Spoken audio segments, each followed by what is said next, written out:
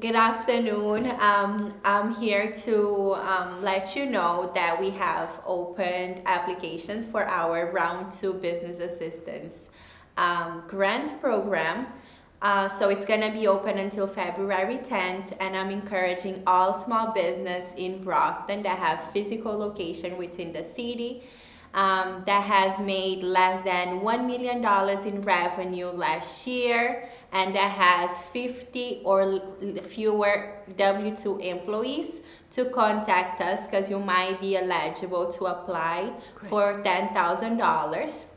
The $10,000 funds can be used to pay admin costs for your business, and that's including rent, mortgage, utilities. You can also get reimbursed for payroll and any employee training that you've occurred last year during June 2022 until December 2022. So my phone number is 508-818-1770.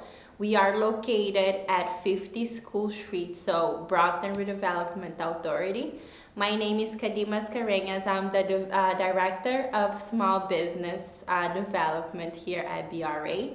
And I would love to get in touch with all the small businesses in the city to talk more about opportunities to expand and grow your business.